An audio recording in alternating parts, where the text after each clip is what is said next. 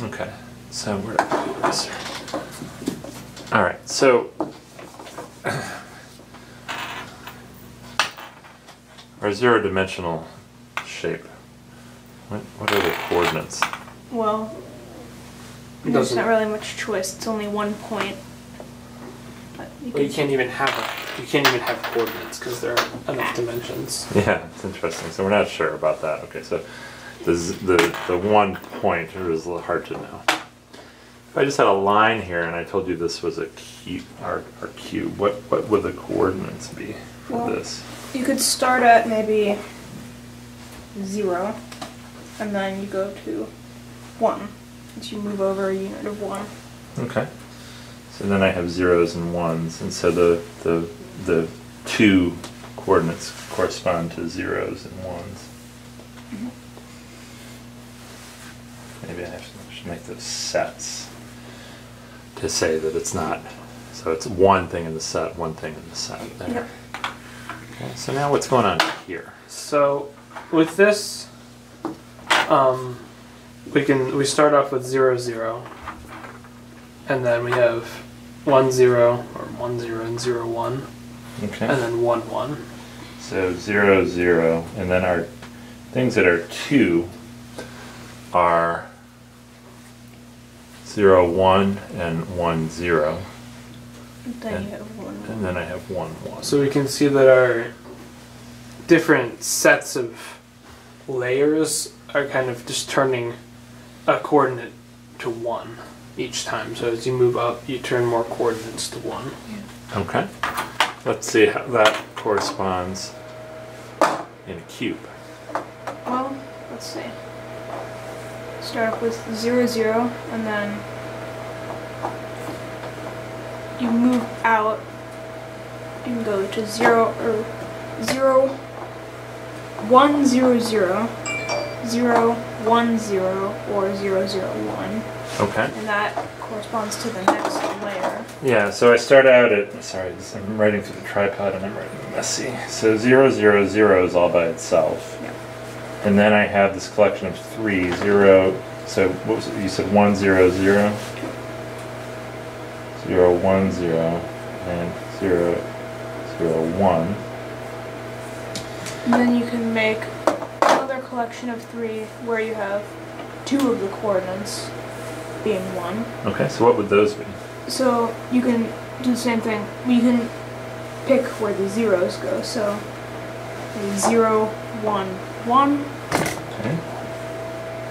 0, 1, 1. 1, 0, 1. 1, 0, 1. And 1, 1. 1, 1, 0. 1, 1, 0. So you'd have these 3. Okay. And then you'd have the last set 1, 1, 1. 1, 1. Where all of the points are. Yeah, and for purposes of this cube, I want it to be oriented like this. So this is going from, this yellow thing is going from 0, 0, 0 to 1, 1, 1. Okay. Alright.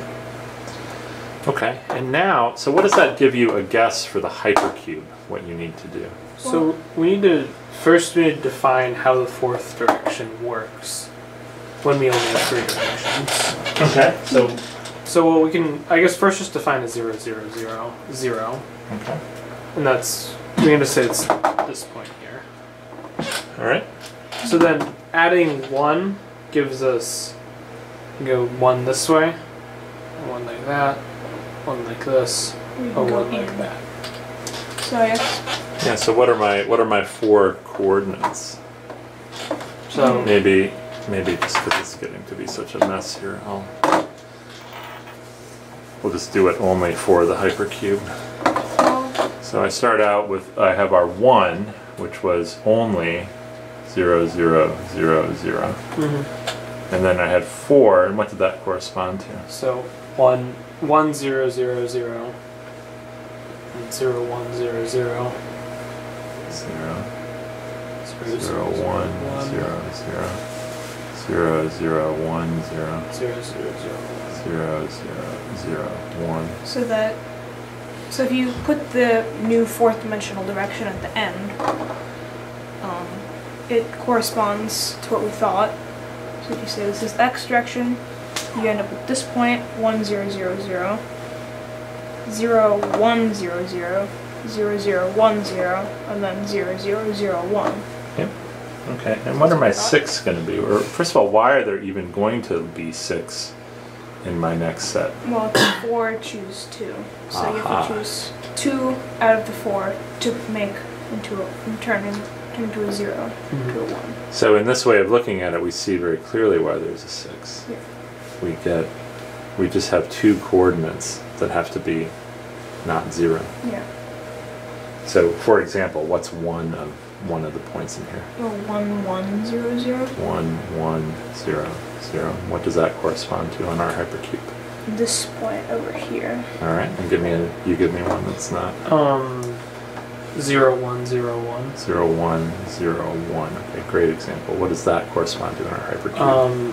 So we said this was so this was x and this is y. So 0. So this is x. Yeah. Okay. That's fine. So 0. So 1 in the y. So over here, and then 1 in the w up here.